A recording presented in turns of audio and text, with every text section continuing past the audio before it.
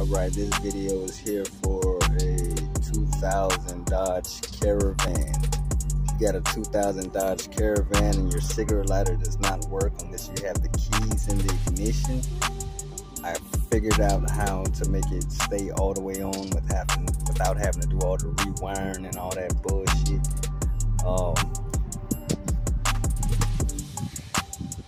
I've already done it.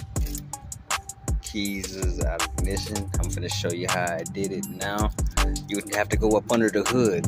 Now, I don't know about any other Dodge Caravans, but I know from like 96 to 2000. I don't know about anything over 2000, but you're gonna find the shit.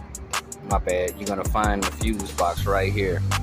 So you're gonna open this right here,